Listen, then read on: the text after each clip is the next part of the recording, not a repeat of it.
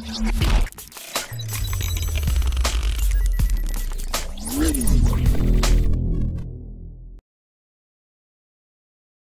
friends, sports பத்தின செய்திகளை உடனுக்குடனா தெரிஞ்சுக்கொள்ள நம்ம தமிழ் கிரிக்கெட் சேனலை சப்ஸ்கிரைப் பண்ணுங்க.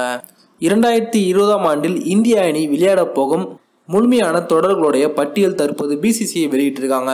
இதன் மூலமா தற்போது இந்திய அணியின் கேப்டனான விராட் கோலி அவர்களுடைய கேப்டன் பதவிக்கு இது ஒரு சோதனை காலம் அப்படின்னே சொல்லலாம். அது பத்தின முழுமையான விவரத்தை பார்ப்போம்.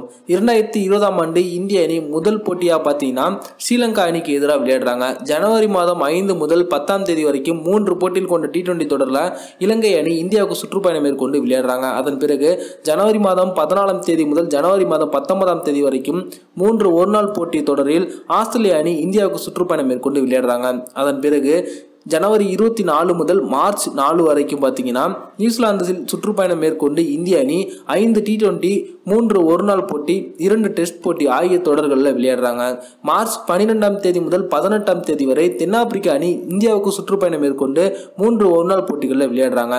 மார்ச் 28ஆம் தேதி முதல் மே 24ஆம் தேதி வரைக்கும் இந்தியாவில் IPL கிரிக்கெட் தொடர் நடக்க போகுது. ஜூலை மாதம் இலங்கை அணிக்கு சுற்றுப்பயணம் மேற்கொண்டு இந்திய அணி 3 ஒருநாள் மற்றும் 3 T20 போட்டிகளில் விளையாட போறாங்க. அதன் பிறகு ஆசிய கோப்பை பார்த்தீங்கன்னா செப்டம்பர் மாதம் நடக்க இருக்கு.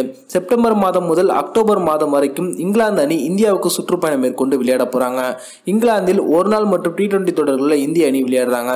அக்டோபர் மாதங்களில் ஆஸ்திரேலியாவில் சுற்றுப்பயணம் செய்து T20 தொடரில் இந்திய அணி விளையாட போறாங்க. அதன் பிறகு அக்டோபர், நவம்பர் மாதங்களில் நடைபெறும் T20 போட்டிக்கான உலகக்கோப்பைக்கு பங்கேற்க இந்திய அணி அங்கேயே இருப்பாங்க. அதன் பிறகு டிசம்பர் மாதம் மற்றும் 2021ஆம் ஆண்டு ஜனவரி மாதம் வரைக்கும் ஆஸ்திரேலியாவுக்கு சுற்றுப்பயணம் மேற்கொண்டு இந்திய அணி டெஸ்ட் தொடர்களில் விளையாட போறாங்க.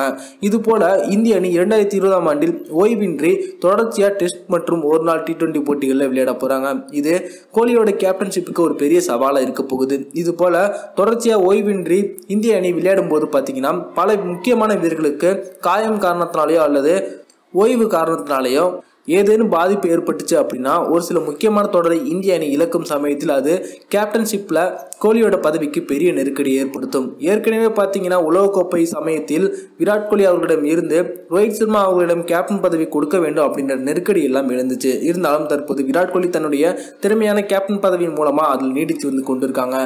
ஆனால் 2020ஆம் ஆண்டில் இது போல இந்திய அணி தொடர்ச்சியா பல்வேறு தொடர்களை விளையாடுவதன் காரணத்தினால இது கோலியோட கேப்டன் பதவிக்கு பெரிய நெருக்கடி ஏற்படுத்துது. அதே போல 2020ஆம் ஆண்டு நடக்க இருக்கும் பல தொடர்களில் பார்த்தீங்கன்னா இந்திய அணி தென்னாப்பிரிக்கா, இங்கிலாந்து, ஆஸ்திரேலியா இது போன்ற வலுவான அணிகளை எதிர்கொள்றாங்க.